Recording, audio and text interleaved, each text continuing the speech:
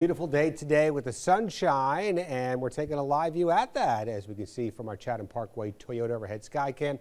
Going to see just a few clouds in there, but generally mostly clear. Mild temperatures right through the evening hours. Still a lot of 70s over the next several hours. So almost at 8:03. We're looking at lows when you wake up tomorrow morning, generally in the low 60s. So that'll be a little bit warmer than we saw this morning when we started out at 56 degrees. That was below average. Our normal low is 59.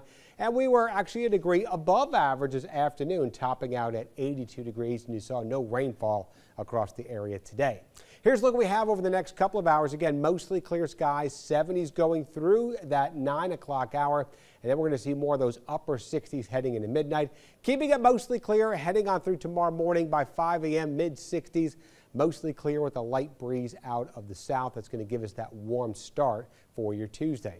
Fair and Fair First Alert Live radar not showing any precipitation anywhere across our area. And you can see just a few clouds here on our satellite and radar, mainly along parts of the Chatham County, Jasper County region up in the low country. But nobody's seeing any rain. Low 70s now on Hilton Head. We've dropped to 79 here in Savannah, also in Brunswick. Everybody else inland are in the low 80s. Our warmest Sylvania, Alma, and Jessup all at 83 degrees. There's a lot of that warm air here moving up the east coast, all thanks to high pressure parked off the southeast coastline, really helping to surge those 80s northward. We had temperatures close to 90 in Baltimore, heading over towards parts of the Philadelphia area, even low 80s in New York City. There's the rain moving out of the Gulf, and it's moving pretty much northward here. Mississippi, Memphis, into parts of the Ohio Valley, not really making a big push eastward. So that means it's not going to be in our area anytime soon. But eventually tomorrow, I think some of that moisture moves in. Not for tonight. There we are, hour by hour, stopping at midnight. Nice and clear start for a lot of us at 7 a.m. Now, as you go through the daytime, pretty quiet here at noontime. The sea breeze is going to get going. And by that 3 o'clock hour, I think we'll see at least a few scattered light showers developing, maybe an isolated thunderstorm as we get a little bit of mid to upper level moisture working in from the west through around that midnight 1 a.m. time frame. So that's that rain chance we'll see in here for tomorrow. Dry start.